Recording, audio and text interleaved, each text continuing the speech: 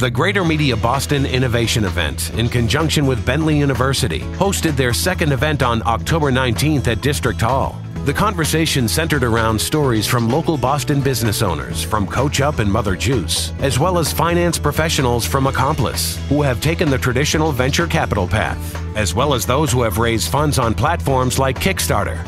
Our keynote speakers included Ellen Fitzgerald, co-founder of Mother Juice.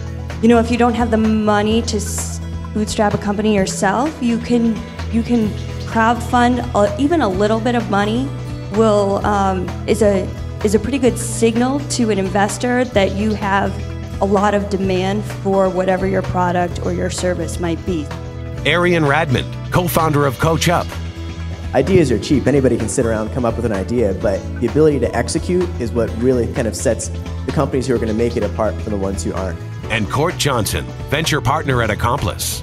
And so the early stage team, I think, is the most important to the success of a company. Like, you can't afford redundancies. So, if you are a sales guy and so is your partner and you're looking for technical help, well, you probably aren't the right fit team to be building a technical company. Alan Hanover, a venture capitalist with over 30 years of experience, was the evening's moderator, who asked several interesting questions on a variety of topics. Accelerators, and I think accelerators are a good way to get initial funding and also to get initial feedback on your ideas, assuming you can get in there in the first place. So I'd like to ask them what their experience with the accelerator and what they recommend. The conversation concluded with an interactive Q&A session from our audience. Visit gmbinnovationseries.com for more details on upcoming events this winter.